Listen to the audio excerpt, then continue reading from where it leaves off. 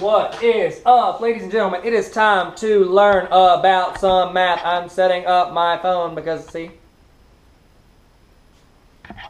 Okay, that was weird, probably. Okay, so I'm Tyler from TarverAcademy.com. We're going to do our problem of the day. Here it is. We got this. I've already written out the Pythagorean theorem for you, which is kind of like cheating, but it's okay. I want you to be able to be assisted.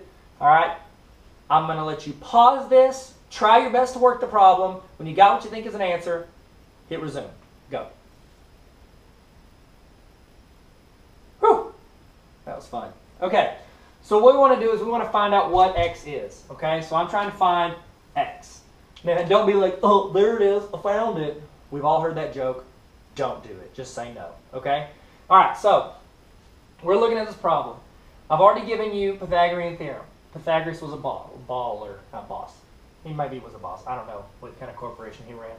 Okay, so first thing you need to know, what is my A, what is my B, what is my C, and then I can plug these in, okay? A and B are legs of the triangle. C is the hypotenuse. That's probably how you spell it. Okay, the thing with the hypotenuse is, the legs, it does not matter, okay? Those two can be switched, alternated. It doesn't matter. Well, I don't know which one's A. As long as it's one of the legs, it's fine.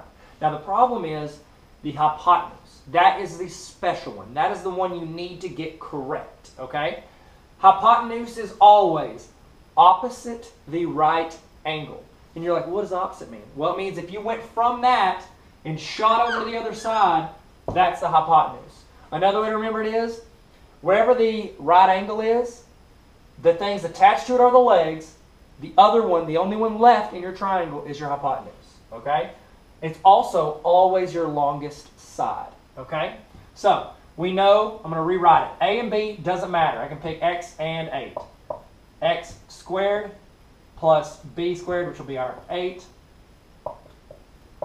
equals our hypotenuse squared, which is 15 squared. Now, I'm going to go ahead and simplify as much of it as I can. Can't simplify x squared because we don't know x. 8 squared is 64. 15 squared is 225. Now, I've got to continue to solve this. Next thing I got to do is get rid of that 64. What's the opposite of adding 64? Subtracting 64. X squared equals 161. Last step, I've got x squared, the opposite of squaring something, square rooting. Way to remember that is on your TI whatever calculator, wherever your x squared is, if you hit second and then hit that, it's square root. They put them on the same button, unless they change that. So square root both sides, that cancels these out. You can put it as x equals radical 161.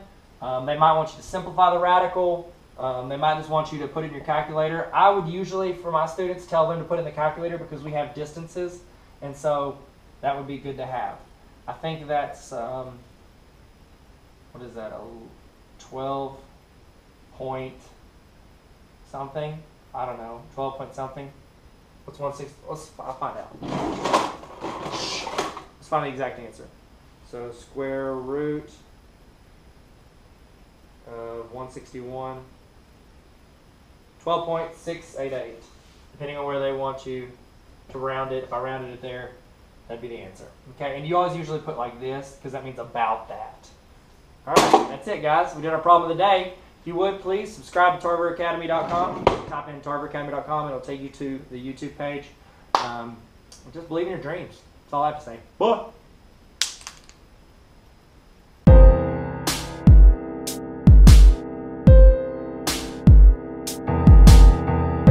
Hey, Tyler here. Don't forget to subscribe. Check out TarverAcademy.com.